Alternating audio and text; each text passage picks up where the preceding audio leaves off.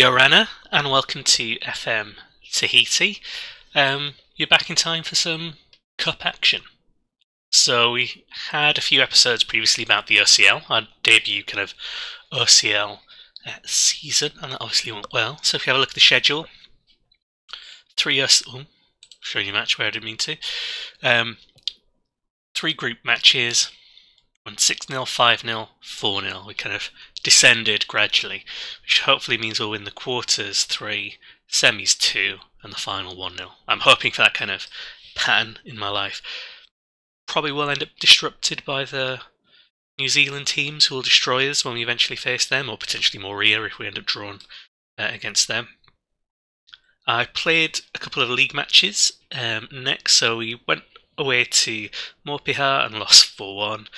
Went to the Skybrights and we drew 1-1. The Skybrights were doing particularly well. So the Premiership's currently looking. It takes a long while to click on that. So we're 4th currently. We've got a game in hand on Skybrights, but that's about it. So we won't move too much. It's all fairly close. So we're 7 points behind Eels, who are the leader. Couple behind Bora Bora, 4 behind Skybrights. Not a huge gap, but it's gradually getting bigger. We're slipping away from them now, and I think it's probably because we're just too tired. This month's been brutal. So we lost 4-1 to Marquesas, who are down here, and then drew 1-1 with Skybrights. I basically rotated the team. So we played the strongest team in the OCL to try and make sure we'd get the top position, make sure we're qualified and everything was good there. And then I kind of rotated and played a lot of fringe players in these 2 league matches, so then we could be fresh for our cup matches, because everything's happening within like about 3 days of each other. So it's been a little bit tense. I'm not too upset with that draw, for example, because that wasn't bad considering how strong they are and how weak our team was. That 4-1 was a little bit harsh. I'd hope we'd scrape a few more points there. But we've got the cup final now, the Inter-Island Cup, which I will just play in this episode, and I'll probably have the Mutiny one separate, but I might release both episodes on the same day so you can click through them. Breezy 20 degrees. We're playing at our own stadium against Tahaa, so obviously I forgot to set the stadium that it would be played in. So instead of a national neutral stadium, it's just randomly assigned between whoever gets to the final. Just one of the quirks of playing in French Polynesia for our database. We've got our final against Tahaa. So Tahaa are the reigning champions of the Inter-Island Cup. A relatively big team. They've got plenty of players there. Feels like they've had a youth intake.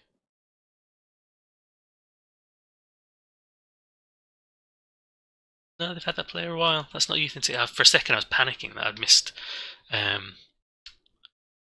out on youth intake and I'd just gone past it. Look at them generally to see if there are any kind of threats in particular in terms of goals. They're not particularly prolific at the moment. So in terms of strikers, they've got Jules Robinson for Oliver Charrier with 6. Jules Robinson looks decent. I think we got better there.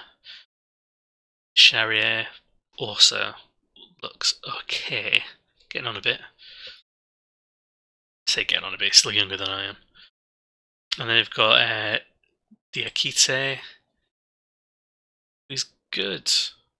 6 or 5 is that? 6. And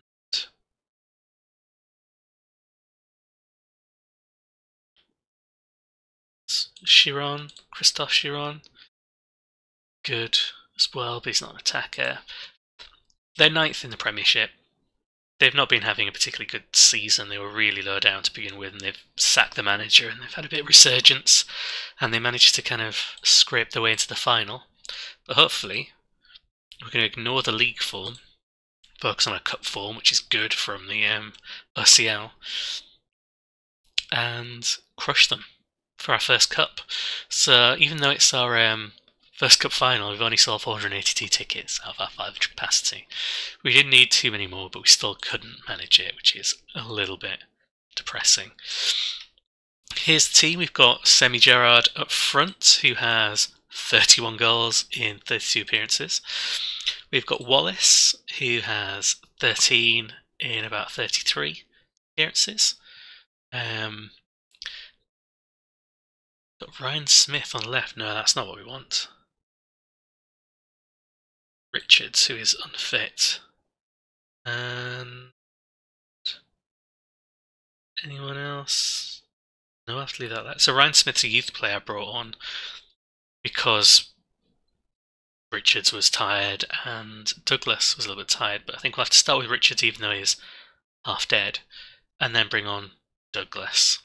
So you've got Richards, Narendona of the beautiful handball fame, Weaver, Waite, because Manuel is injured, but Waite's also been doing pretty well with his run-in, so he's got 9 goals in 26 and 8 assists. And then Lamb at left back. Notice his rating is 7.57, get my numbers mixed up. And the alternative is between Joe Jansen, who is on 6.85. So Lamb's playing a lot better overall than Joe Jansen and gets the nod. Chant, who we gave a run because he was whining, has been playing really well. Salaberry comes back in. I imagine I'll change one of these at half-time for Bolt. And McIntyre gets the nod at right. Ahmed, All Faithful, goal. Apparently I've selected 2 outside the squad, but I don't care because I think they're players I don't really care about. It's McCloy and Higgins I think I've left out, but they're both a little bit tired anyway. So here we go, 4-4-2 against a 4-4-1-1. I do find the 4-4-1-1 difficult. Also jealous. Big man, small man combination potentially do. Go win this for the fans. Do not care. If this was some kind of Sunderland Till I Die documentary about our team, this would be the point where Darren Gibson slags everyone off. They just don't care about the fans, all 400 and whatever it is of them. Doesn't look like it's 480 there.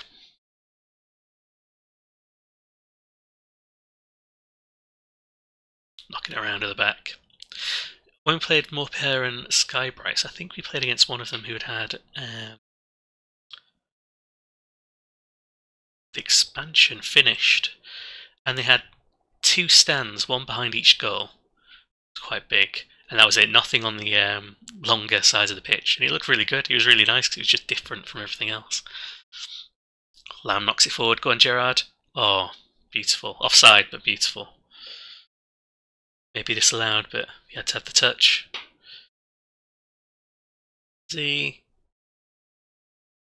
Harsh. Benefit of the doubt.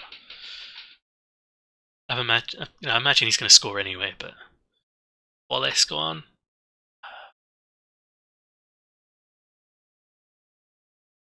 Promising first 5 minutes. Getting into the positions, even if the positions are offside horribly, but still counts. Smacked against the wall.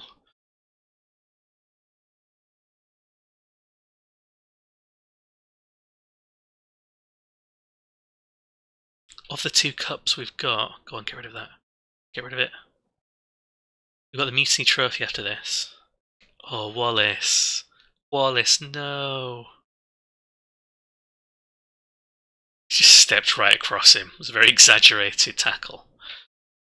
And in it goes. I'm not going to watch the replay of that.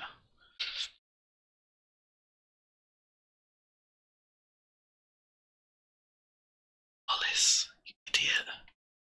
There's no need. So maybe Tahaa are a bit of a cup team. Maybe that's where their abilities lie. Get rid of it. Let's get him on the counter. Make him pay. Made him look foolish. So foolish then. Like he tripped up. Arendona. Look at his magic. I don't think he intended that. That ball was weird.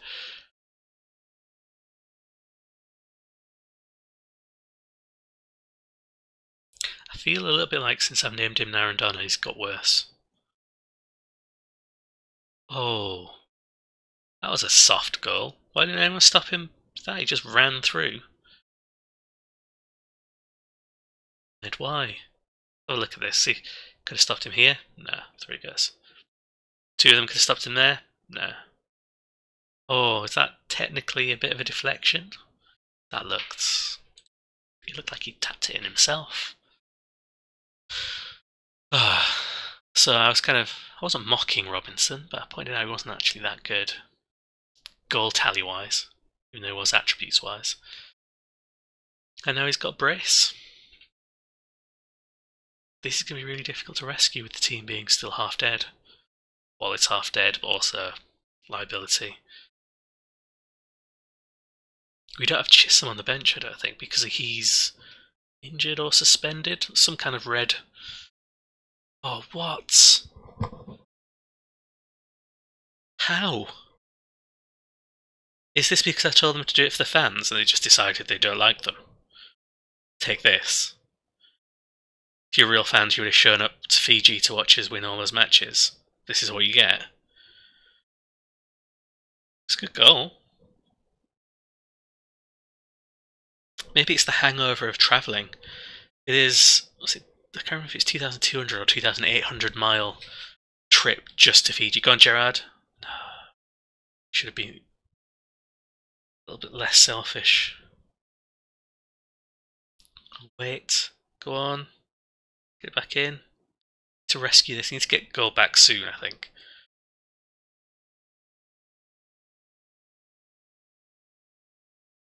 All the way back, yeah. Yes, it's over 2,000 miles just there, so we've done close to 5,000 miles as a round trip before going back to play 2 more games. If we did 2,000 miles, played 3 games in 9 days, 2,000 miles, 3 games in 9 days again. Soon to be 4 in 12. So we are a little tired, I guess. Go on, Gerard. Go on. No. Any other match? That'd be an in. Good move there. That's the way the long ball's meant to be working. To the target man who nods it on. So this was a terrible half. This was... Richards is knackered. I think this may have been a mistake, because I've not seen Richards do anything, probably because he can't run. So I'm going to have to bring Douglas on and hope that maybe he can rescue things a little bit. Not that different on the stats. We started well. Jinxed it by saying we started well. Show us something else. Blah blah blah, they care. Suddenly they care. Richards off. Fingers crossed. Yeah, I've got Henderson, but no one else. Might as well stick with Wallace, even though he's a liability in defence, apparently. Just went mad. Didn't even get a card for it, though. Oh, come on, get rid of it. This looks a bit... Oh, Jared takes you down so well. Oh, no! That was amazing. Took it down. Smacked it against the post. Can't quite get to the rebound, but he tried. That's why he is the best player we've got. Constantly getting linked elsewhere. By elsewhere, I mean mainly to Moria, the Yellow Lizards. Reigning Premiership champions, although I don't think they will be by the end of this season. Go on, wait, get it. Get it forward. Let's get it forward. Play many long balls, considering you're meant to be doing long ball.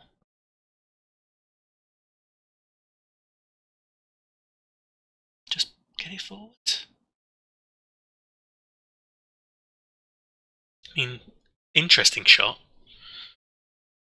A lot of tippy-tappy kind of football. That's not what we're about as humpbacks. Our philosophy is get it forward fast, and we're not doing that.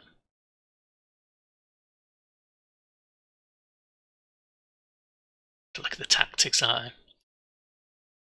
Right. I don't like pausing. Feels a little bit like cheating, but... Possession. Extremely direct. Transition.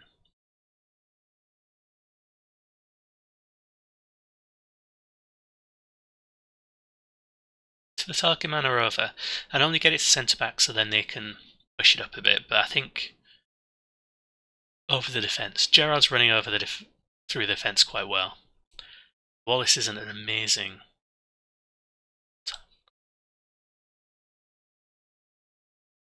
He's okay as a target man, isn't he?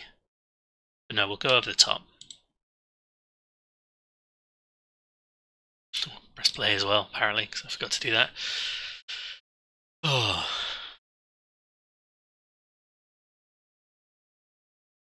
Come on, just get it in.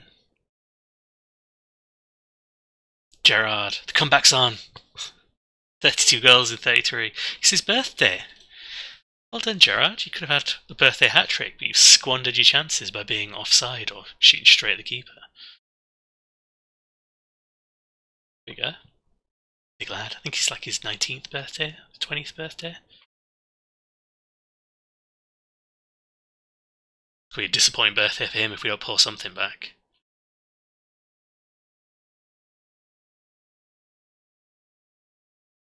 Oh, almost. Just need that goal. One more goal and then it's all to play for again. Okay, forward Weaver.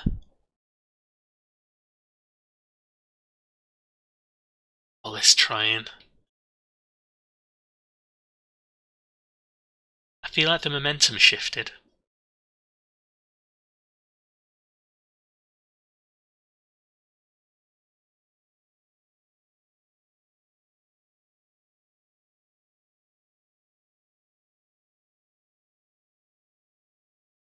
But has it been enough?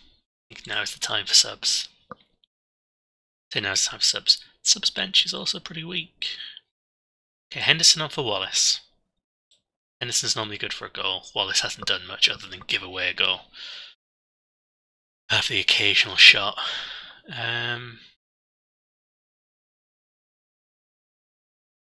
Spearling for Narendona. Because Narendona's not doing much other than just passing back and forth.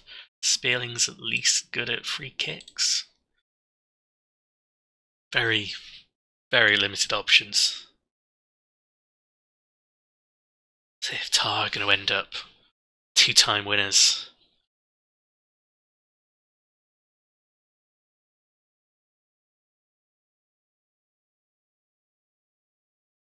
Establishing themselves as one of the cup teams.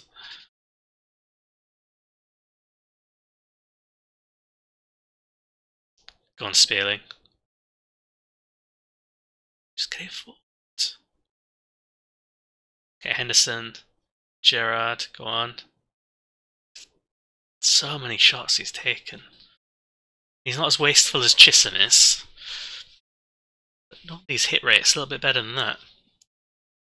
I'm not going to put it on all-out attack or whatever because that never works. Just shooting from range. Come on.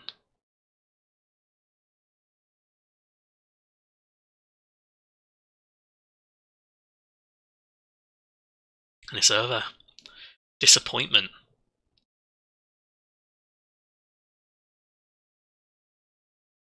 Poor in a form. Like it's just that terrible half hour of just them banging the goals in.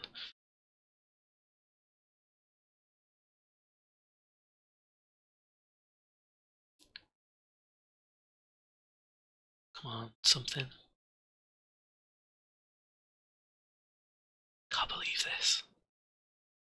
Tahaa have got all the way here, scraping the way through, so having a terrible season. We're having a really good season. Oh, I don't want to see this. This is our stadium as well. Picking up purple and white ticker tape forever. Like how they only got it on one half the pitch. Tidy. Now it's everywhere apparently. It's like when you hoover up after a Christmas tree. For 6 months you're still finding little needles everywhere. Except this time it's going to be Taha's ticker tape. Okay, we can add Tahaa to the list of teams we now hate. Them and Tetaroa. Seems to be the tease. I wonder if we'll end up with like a competitive rivalry against them. I mean, I hate them now. 3-1 at home. No, not assertive, aggressive. Yeah, get in training. Everyone loves that. They're not going to love that. That was a mistake thinking about it because we've got 2 days until the next match. See the news. Tahaa lifted for the second time running. I'm going to do the things. I'm just going to shout at people. Got £2,000 for losing. I mean, and the board are delighted we even reached the final. What does that £2,000 do in that extra revenue from the match day? Oh, we're still 173 grand in debt rather than 175. Amazing. Yep, slam the team. Get a squad bonus of 2.7. Oh, I see. So we're losing money on this one. It's a loss maker.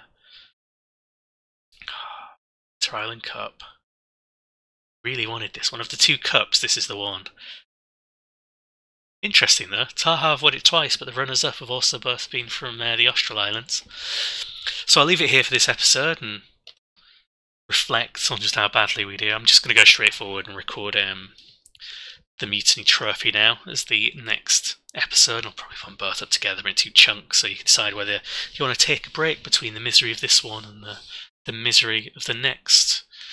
Thanks very much for watching. No lap of honour, unfortunately. Bye.